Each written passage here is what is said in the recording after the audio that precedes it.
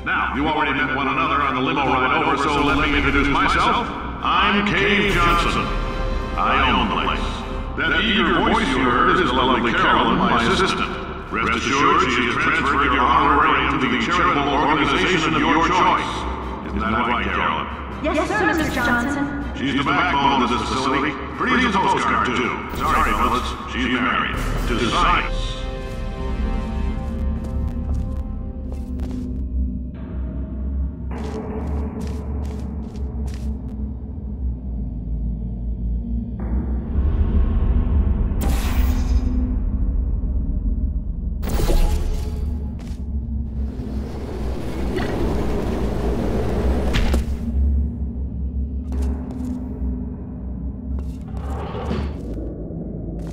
There's 1,000 tests performed every day here in our enrichment spheres. I can't personally oversee every one of them, so these pre-recorded messages will cover any questions you might have and respond to any incidents that may occur in the course of your science adventure. Your test assignment will vary depending on the manner in which you have bent the world to your will. Those of you helping us test the repulsion gel today, just follow the blue line on the floor. Those of you who volunteered to be injected with praying mantis DNA, I've got some good news and some bad news. Bad news is we're postponing those tests indefinitely. Good news is we've got a much better test for you. Fighting an army of mantis men. Pick up a rifle and follow the yellow line. You'll know when the test starts.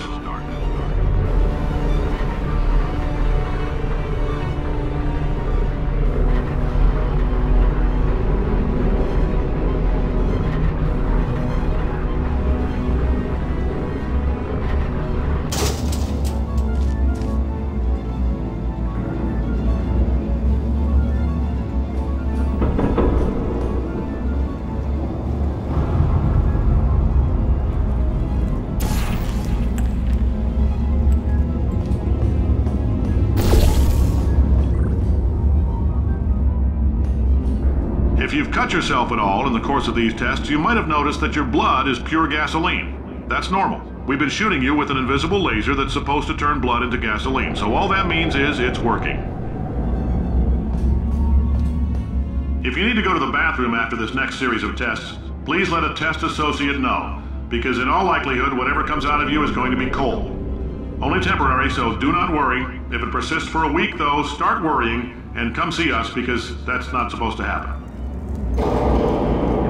Just a heads up, we're going to have a superconductor turned up full blast and pointed at you for the duration of this next test. I'll be honest, we're throwing science at the wall here to see what sticks. No idea what it'll do. Probably nothing. Best case scenario, you might get some superpowers. Worst case, some tumors, which we'll cut out.